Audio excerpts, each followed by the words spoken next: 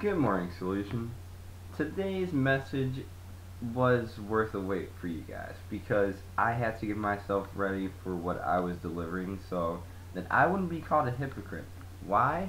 Because I'm not going to use this for today. Ooh. Uh-oh. Okay. Well, today's message is on the Bible. Well, actually, not to be vague, memorizing your verses.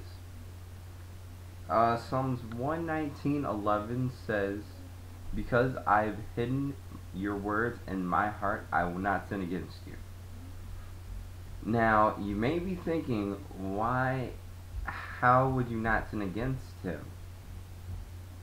How would you not sin against him in a world filled with temptation, bribes, lust, sin, all this?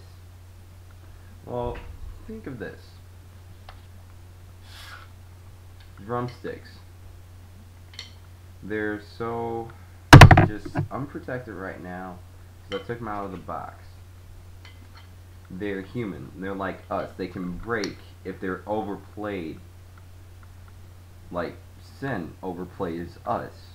So if I play these way too much, they die and are cast away down to the gates of hell. But if they live a great life, play great for us, they will last long, have great life. But still, eventually they'll gain the sin and wither away. But if you keep good care of them, the word. The word is in their heart that they might not sin against them. They'll be used for their proper play. Sorry, I had to use that demonstration because that's a great way of showing that the word works in that way.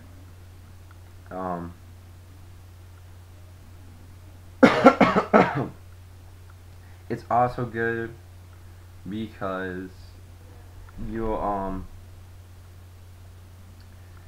not you won't have to look up the verses every single time as well. So it's going to save you time as well.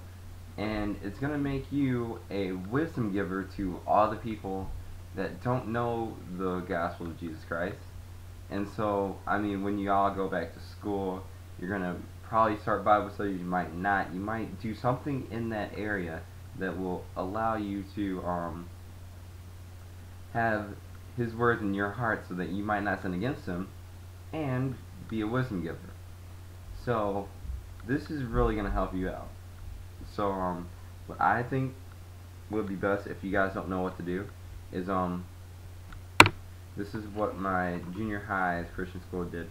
We had a handout sheet and it was a verse on it. We usually just did verses because they would help us out with what we were learning. But just flip through the Bible. If you have a verse that you're struggling with or something like that, any verse is fine. Pick that out, write it down, print it out, do whatever, and then just read that verse for the entire week. And then the next week, read it without even looking at the paper.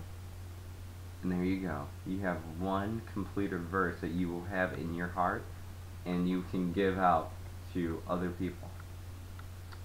I'm very sorry about that very long wait since Friday and Saturday, but I really had to get myself prepared to give out this one because I did not want to again be claimed a hypocrite for using the Bible when I'm talking about memory.